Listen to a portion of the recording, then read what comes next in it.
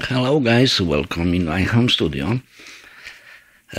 Today few words about the preamp, about the Pro MPA-II preamp by ART company. So I have that preamp long time, maybe 7-8 years, and what I would like to say, guys, any issues with that guy, just you switch the power switch and you got it ready to go. Always nothing happened with that unit. I'll use it many years, and on the beginning I switched the tubes because you know they put cheap Chinese tubes, and I switched to the Russian tubes and works well. I'm really, that is my favorite preamp. Like you see right here is a Presonus. My mic is at the Presonus right now. 1, 2, check. Some compression, some EQ. And if I record guitar, I go to this one. And even one channel SM57 or two mics SM57 and Sennheiser 906, and I love it. I love it. Why? Because, you know, in the Presonus, if you start playing with those knobs, EQ, you know, after 30-40 minutes you think, okay, it's fine, you make bypass, and you hear, oh my gosh, it don't sound like a guitar, rather like a keyboard, you know. And this one is very fine, very easy to use for me, you know, because it's just a plain signal and you don't have a chance to play with those knobs like in a Presonus channel. And one thing, so, you know, I believe many of you use the preamps, right? So, short few words. Here is an input gain, impedance for mics, right? To make a match. And the output level, same thing on the second channel. Right here we have a low cuts. Let me show you how it works. Maybe I think.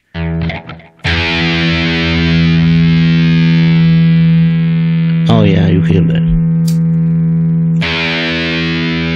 So at that moment is cut from 0 to 200 on the low frequencies, and I put it on, no cuts on this. Oh yeah, that was 200.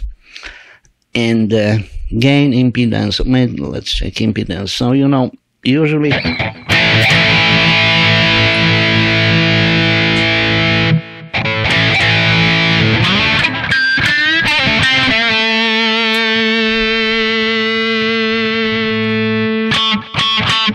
you know, if I'm listening careful, it sounds a little bit like more highs few dB in the sound.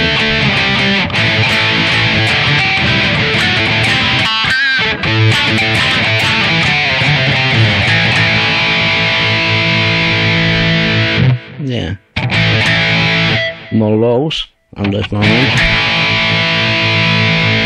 And listen now. So that kind of thing. And let's put it some. And the output gain. So right now I have a dual, two channels, mono.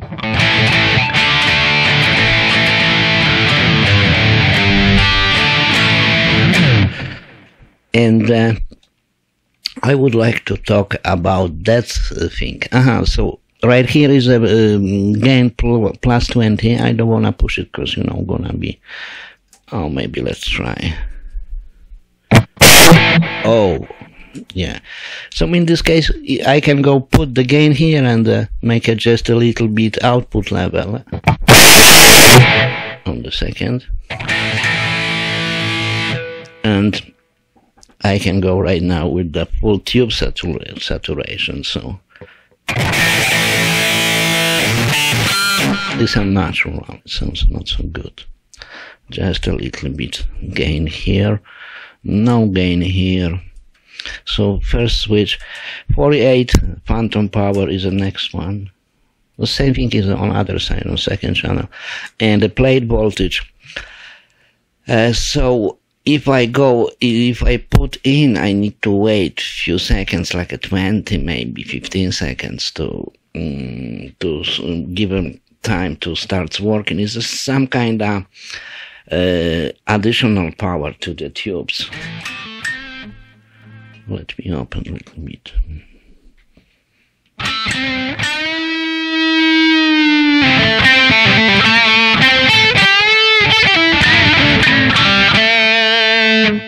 And without?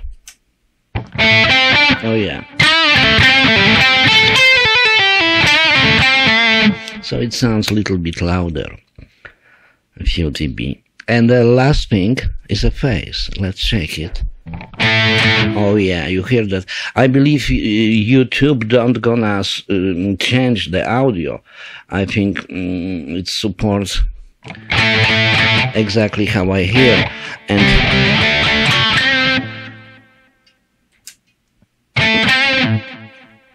let me switch the phase on the other channel.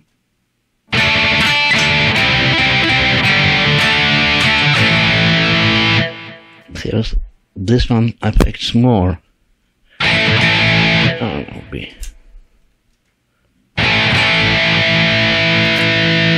You hear that, right?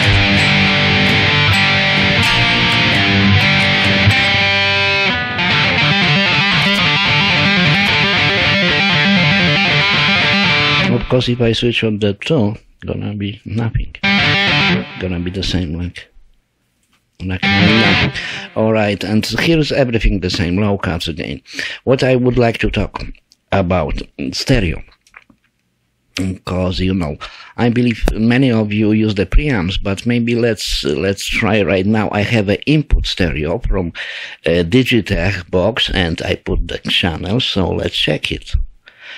And now, very important thing, don't forget, if you put matrix stereo, that knob, it works like a balance. I hope maybe you see that here is the balance as well. And this one comes to be master. And here gain and gain for each channel. So let's check it.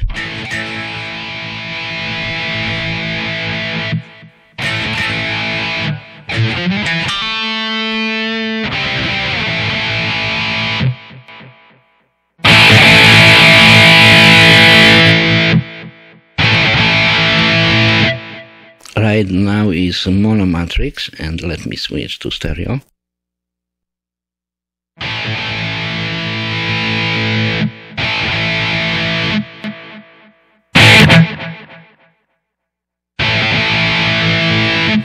Mono. I have to move the balance right now.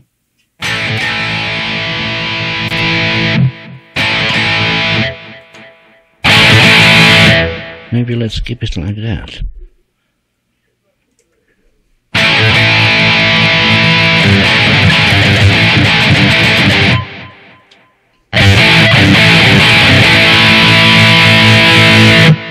Yeah, so like you hear when is the dual mode, two single mono channels, sounds come directly from the center. If I push stereo, I have to play a little bit with the balance to make it sound even on both sides, but for sure the sounds come from the side.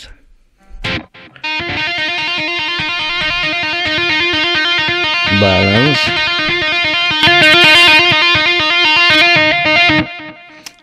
So how it works. And the last thing, I would like to show you this one. So I go here, the double channels and mid and side miking. If I activated that switch, that button, this knob stayed the same, like a balance, and gain. This gain, which was just a gain, simply gain on the channel, comes side gain, turn to the side gain, and an other channel, I have a mid gain. So let me first, for example, put the mid down. So I expect sound gonna be pushed hard on the side.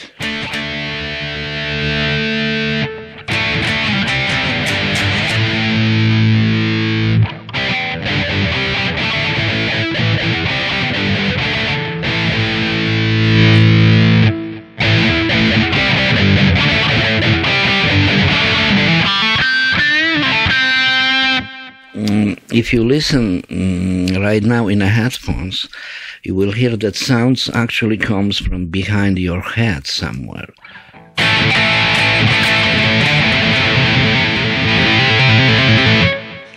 And let me put some gain on the middle of sound. So right now is just the sides.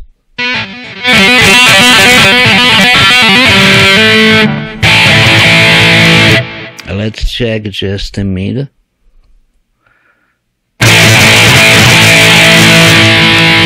Of course, you always have to play with the balance, with this knob, which is right now balanced between mid and side.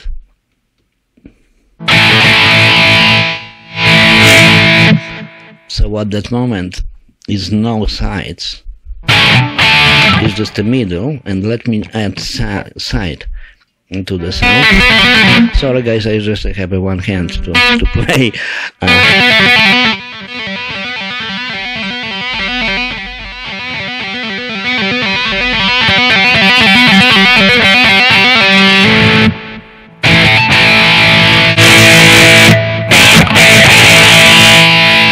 Just a mid.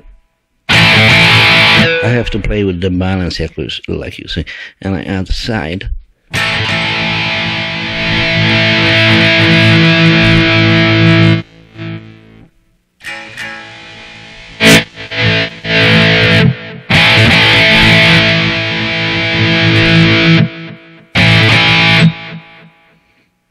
And the double channels.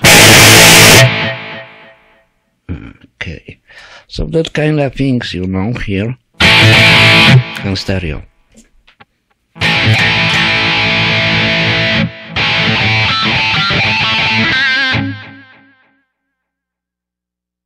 Here's my mic. Alright guys, so I hope maybe some of you gonna find that video helpful. You know, I don't pay attention about the regular things like a gain, impedance, right, and outputs, because a lot of preamps, because I believe many of you use the preamps with those knobs. Just would like to test mid, side, and stereo. Okay, guys, thank you so much for watching. The back was here, and I gonna be appreciated if somebody gonna find that video helpful. Thank you for your time, guys. See you next time. Thank you. Bye bye.